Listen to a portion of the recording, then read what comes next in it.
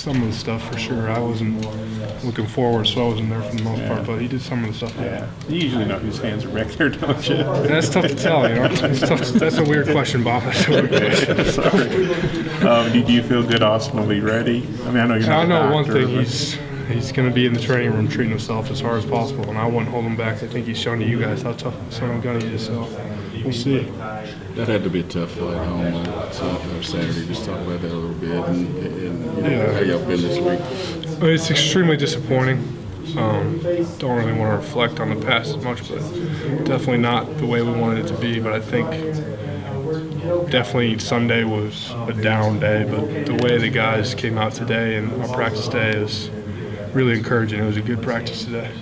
You guys, South Carolina did a pretty good job against your all's run offense. Alabama's the #1 rushing defense in the country. I think about 73 yards a game. Just how big a challenge is to try to run on these guys?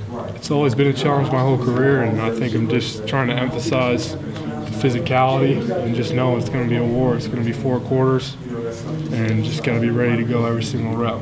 Frank, they got a lot of really talented players up front, and Deron Payne, particularly at nose guard. What are you seeing out of him and the whole group? He's a combination of power and speed. They're all so well coached, so good with their hands, so good with their technique, really good at anchoring. So hats off to their coach, because they're all really, it's not just freak athletes, it's guys who are coached really well.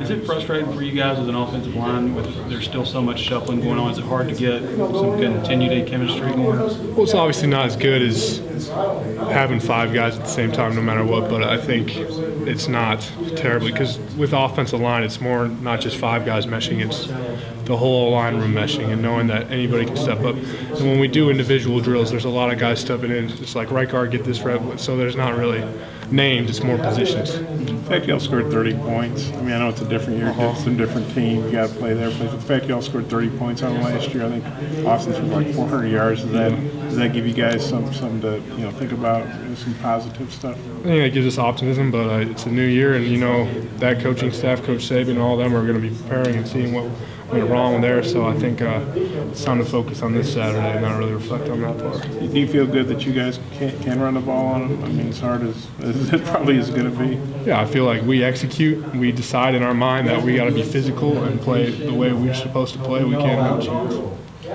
As D-line challenges go, where does Alabama rank in terms of D-line? They're #1.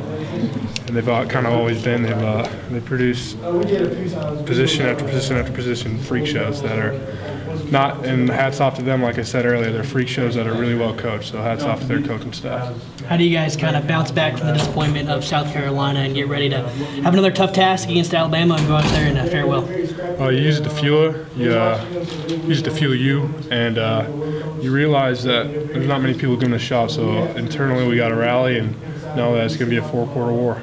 You guys even pay attention. I think the point spread I saw, not that I bet or anything. Yeah, I'm not much 30 better. points. Is that something that motivates you guys? Or? I didn't even know about that. So, I mean, yeah, I guess it's you use whatever you can on the outside world, but you kind of try to close it off. But I think they were 20-point favorites over the Aggies, and the Aggies were right there with them. So.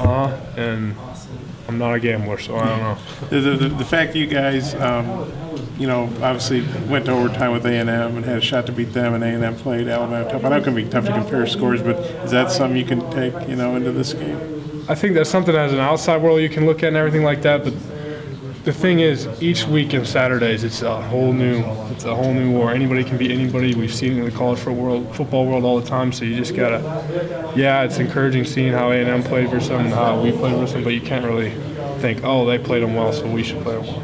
You talked about the outside world. How do y'all block some of that stuff out that has been said these days? I think it's impossible to block it all out.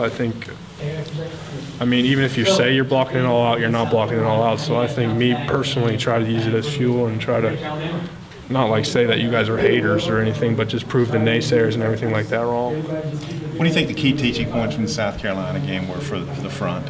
For the O-line? Yeah.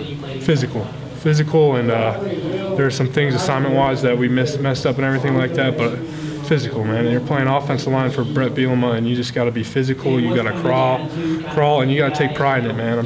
This week I'm really trying to emphasize to all four other guys, man, it's got to be physical. Refuse to get beat. Scratch, claw, no matter what. Most physical. I want to be the most physical 5 out there.